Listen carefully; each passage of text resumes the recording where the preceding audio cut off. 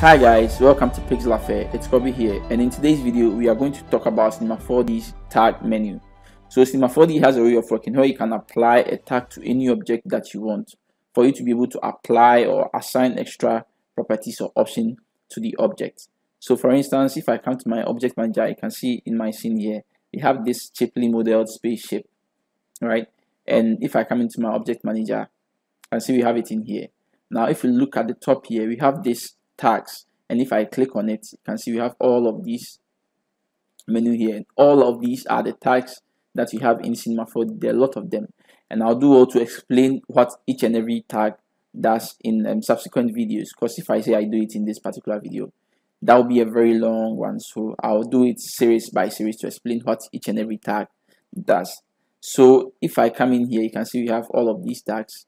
So I'm going to talk about the Align to Spline and the Align to Path tags in this particular video. So first of all, I can add it here, Align to Spline, and I can add it here, or I can right click. You can see we have the same thing. We have Align to Spline and Align to Path. We can also hit Shift C to bring it up here. And whilst we are here, if right click on this, we can actually start typing in any object that we want. So if I hit Align, you can see it gives us the animation tag, so I can simply choose the Align to Spline. All right, so now I have the Align to Spline applied to our shape, and you can see on the right side this icon appears. So this is a tag applied to our object, and Cinema 4D comes with some default tags. When you apply your own, if you apply any Cinema 4D object, it comes with some default tag. So for instance, if I should create a cube, you can see by default it has this font tag which has been applied to it already. You can delete it and apply it yourself, or you can leave it on. Now let's go back to our Align to Spline. So if I select my Align to Spline and now come to the attributes manager, you can see we have Align to Spline expression, which is the name of the tag. So now the attribute, you can see we have spline path. So what the Align to Spline does is that it basically helps you to align your object to a spline up, align it to move along a spline, right? So I can simply come in here and I'll create, let's say, a helix, right? And I'll actually change the plane. I'll make it a little bigger so that everything will cool. And then I'll select the Align to Spline tag. You can see in the spline path, all you have to do is to drag in the spline that we want to align our ship to. So I'll drag it in, and you can see the ship skips to the tip of the helix. So now if I come in here into the position and start moving it, you can see it's moving along the spline, but it's not moving the way we expect it to. So what you have to do is if we check tangential, now we start moving it, you can see now it's moving kind of the way that we expect it to move.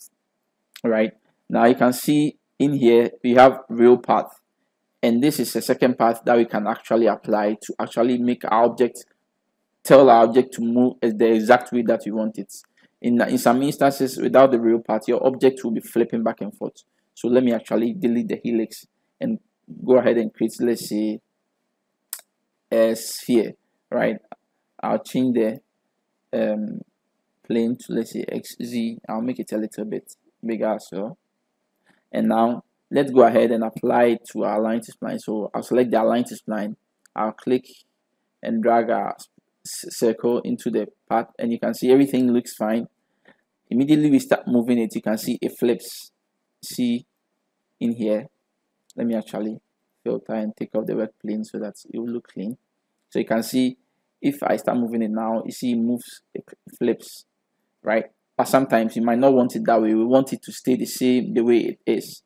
So what we have to do is to now create a second spline. So I'll select the circle, hold Control to click and drag, and it will create a duplicate copy of it.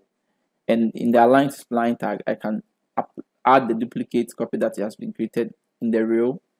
Not much changes.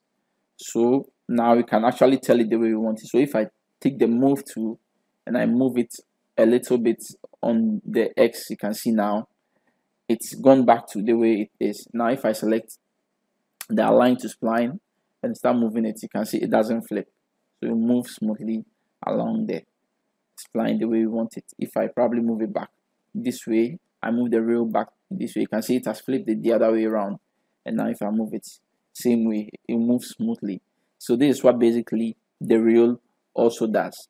All right, so basically that's what the align to spline does. So I'll go ahead and maybe clear these ones and delete the align to spline, and now let's reset everything back to its default. Now we are going to talk about the align to path as well. So with the align to path, it's not about spline, it's about animation. So for instance, I'll come into my front view and I'll do some simple animation, actually side view, right view, and I'll do some animation. So I'll actually set a keyframe somewhere. I'll increase the frame rate.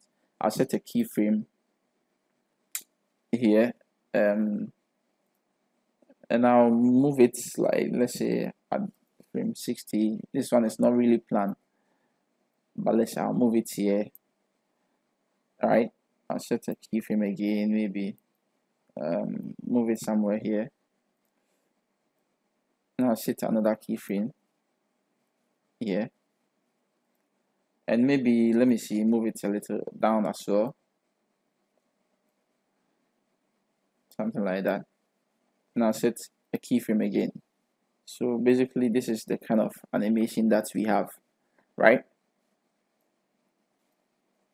And you can see the way it's playing, because we set, like, the keyframes that we set are basically the position alone.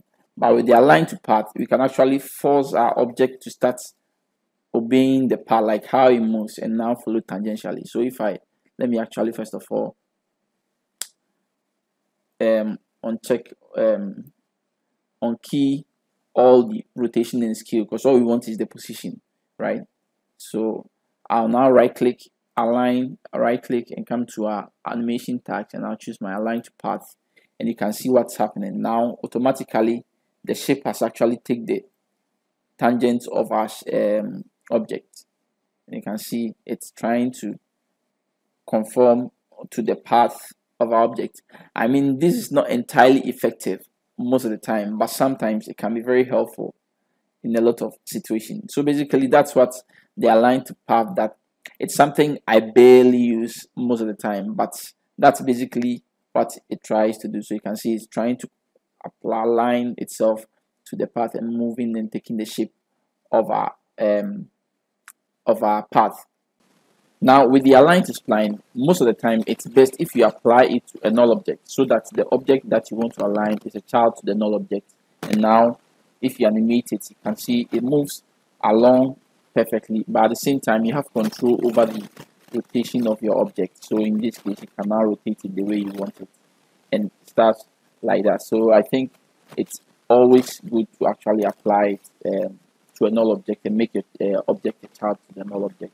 And now you can actually have a bit of control over the banking and rotation of your object whilst it's moving along the spline. So in this case, you can actually move it anyhow you want it, rotate the pitch, the banking, and also anything that you want to control.